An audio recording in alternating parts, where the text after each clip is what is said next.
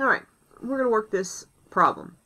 First of all, there's some information that we don't need to start with right away. It tells us the amount of energy a city is using every day, and it wants to know how many kilograms of octane do they need to burn in order to make that amount of energy.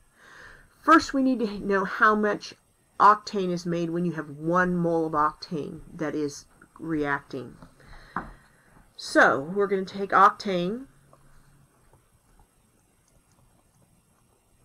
plus oxygen, produces carbon dioxide and water. If we balance that, we would need 8 here, we would need a 9 here. To get oxygen, we'd have 9 plus 8 times 2 is 16. That adds up to 25. That's not an even number.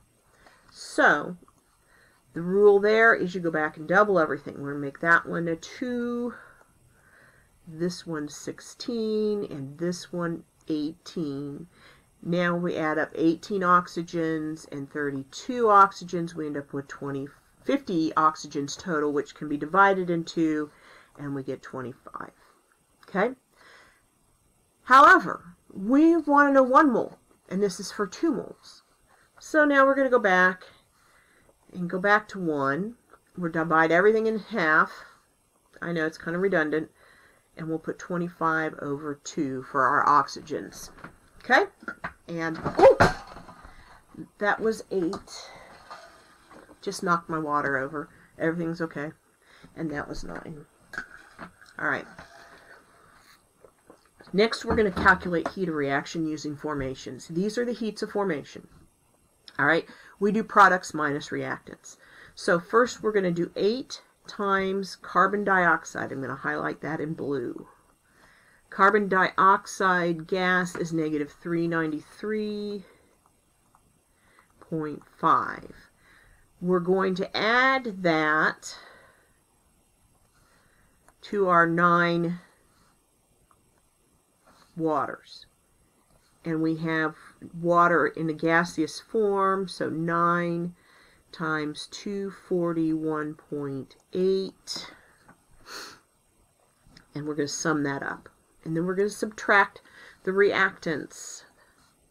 The reactants are going to be the value for octane and the value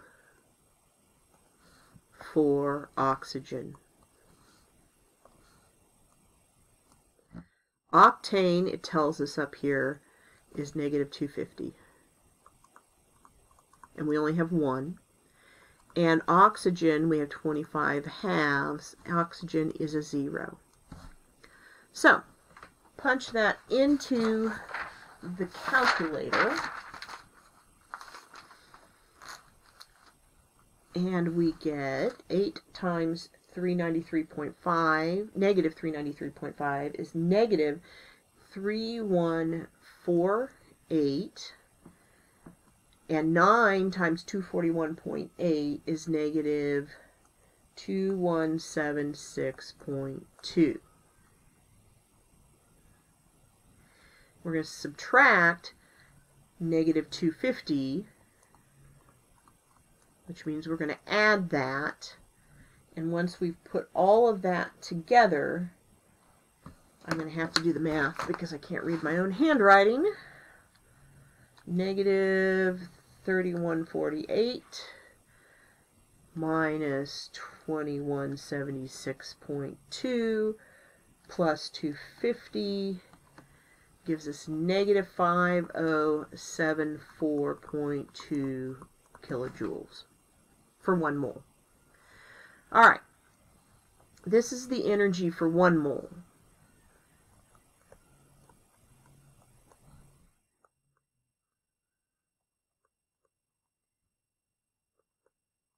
But the energy up here is 1 times 10 to the 11th, but we don't know the number of moles of that. So we're going to solve, we're going to do a cross multiplication. 1 times 11, 10 to the 11th kilojoules. So we'll end up with 1 times 10 to the 11th kilojoules equals negative 5074.2x moles, divide both sides by negative 507.4.2, and we get two, let's see, I better do it. 1 second, E11 divided by 5074.2, we get negative 19707540 moles. Okay? That seems like a big amount. It is. But it wouldn't be negative.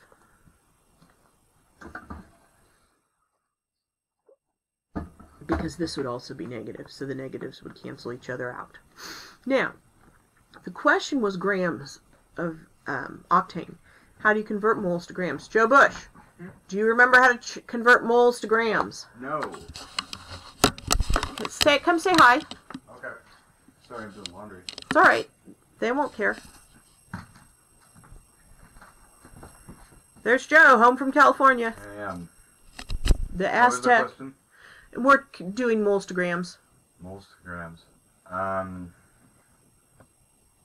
No. It's been a long time. Yeah, I was trying to think of a... It's been, what, 9 years?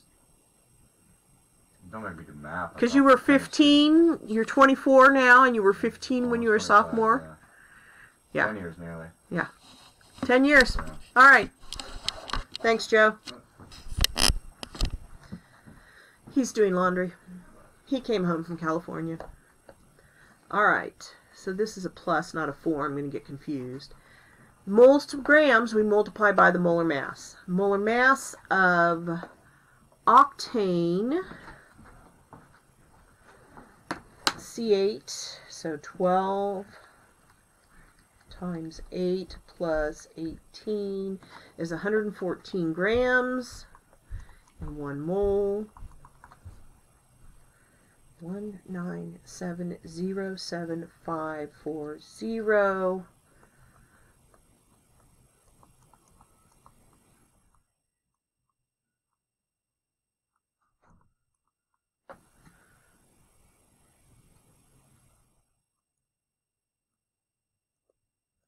That's grams. Let's convert it to kilograms. We divide by 1,000.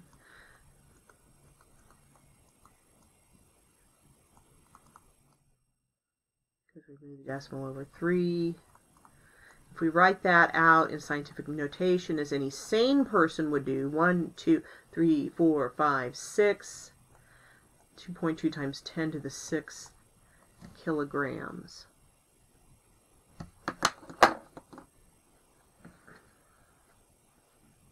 And I just checked in the book, and that would be correct. So, hooray! So, that is how you do that one. Perfect.